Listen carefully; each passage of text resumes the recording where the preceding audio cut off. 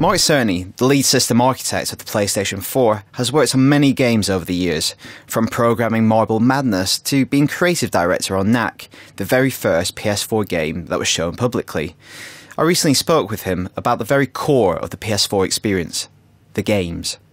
Why was it important for you to also have a game coming out in the launch period? Is that not too much work to give yourself? Well, I mean, I had a heart-to-heart with the chairman of Sony Computer Entertainment at the start of the project and asked him for his advice. And he felt that my long-term contribution to the company would be stronger if I continued working on games, because a lot of what I bring to the hardware architecture is an understanding of how games are built. So he advised I kept making games. And then I started looking around for a small title that I could build at the same time. I ended up working with a team in Tokyo just because I had to be in Tokyo every month anyway for the hardware work. So while working on Knack, did you encounter any things that then kind of fed back and influenced the design of the PlayStation 4?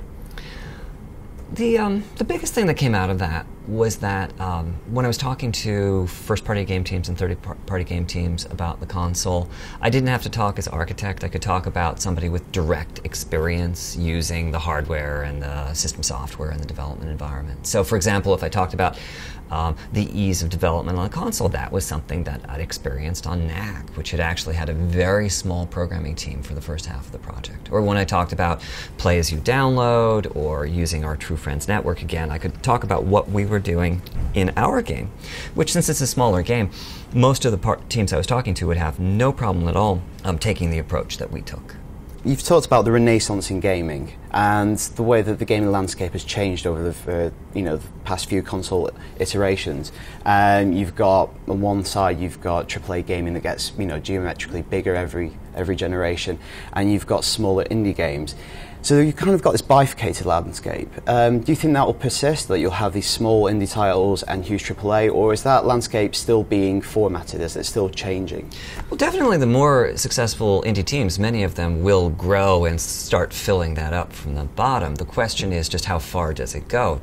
Do those indie titles ever end up with half of the budget of the AAA titles, or is the cost always going to be substantially lower? Are there any particular trends that you can imagine happening with this particular console that you've designed? I think we're already seeing some trends. I went to Ubisoft's press conference at E3, and it was very inspiring. It was all about these games where single player and multiplayer are kind of blending together. Yes, you're playing alone, but then you hook up with some people and you do missions, and then you're back playing alone again.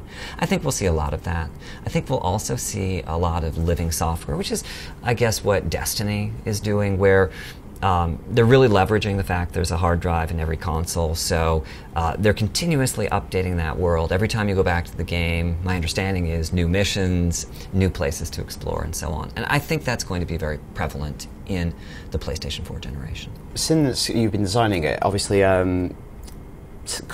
tablets, mobile phones, those kind of iOS devices, Android, it's kind of proliferated. They're everywhere. Did that really change the design of the PlayStation 4?